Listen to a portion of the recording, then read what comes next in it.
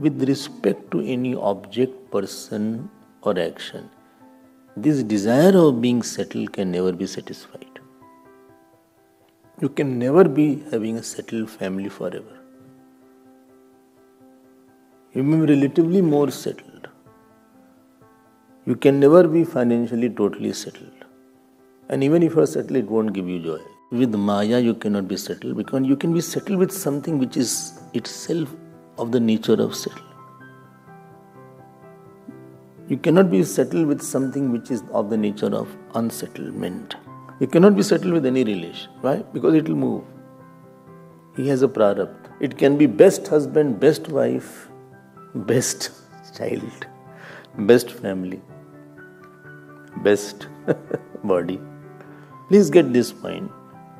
You can never have four things with the world.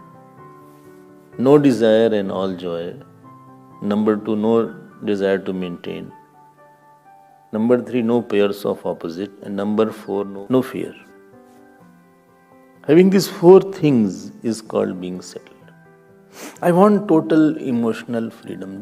Being settled is called being free. Being free. Not from person, but from the whole world. Anything you associate with the world, you will always have unsettlement. That means you will always have fear, you will always have to give attention to, you will always have insecurity, you will always have desire. Atma alone is of the nature of settlement. You can settle in self or God only, nowhere else.